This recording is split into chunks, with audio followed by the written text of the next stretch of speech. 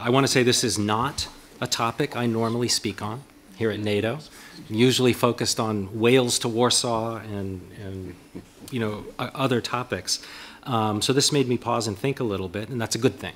So thank you for this thoughtful question. What I want to do is give 3 examples of instances where I think an understanding or appreciation of history and cultural heritage in Afghanistan has shaped U.S. and coalition policies. And they're just small examples, but I think they illustrate the kinds of lessons that we all learn and have learned over the decade and a half of our engagement in Afghanistan. The first of these is the use of female engagement teams. So throughout Afghanistan, when we first intervened, we would send patrols out from Afghan and coalition forces through villages and into the countryside, and they would routinely encounter Afghan women.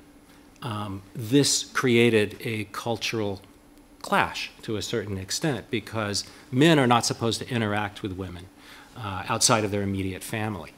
And one of the things that we decided to do was to, in order to both engage women, who are 50% of the population, and avoid offending them culturally, was to develop female engagement teams that would accompany patrols. And they would interact with the women that they encountered in the villages.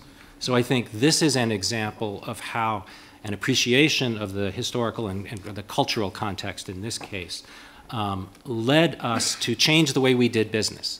The military has a reputation for, having one size fits all. Here's the problem. We have a response, and they just do it, with blinders on. Well, that's not what we did, and so I think that's one example.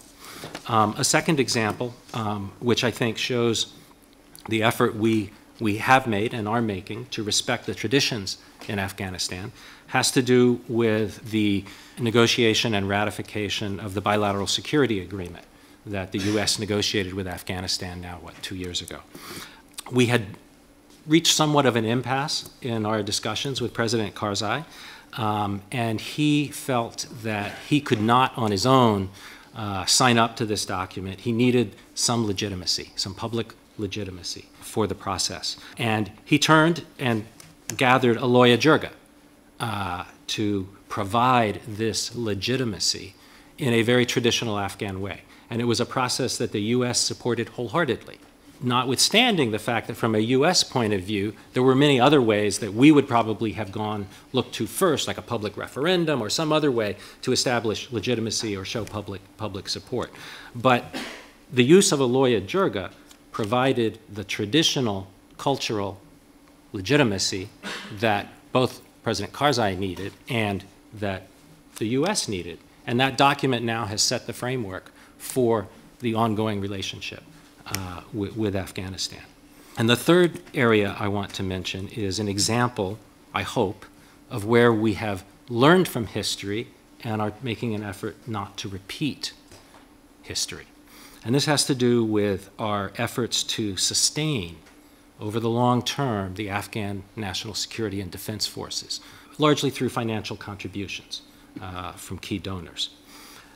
As we were planning and looking ahead to the end of the ISAF combat mission and scaling down our presence to approximately 10% of what the coalition forces were at the height of the engagement, we very much focused on the need and the ways to continue to maintain and support Afghan national security forces, because they are the ones that now have the lead in providing security for Afghanistan and will have that responsibility in the future.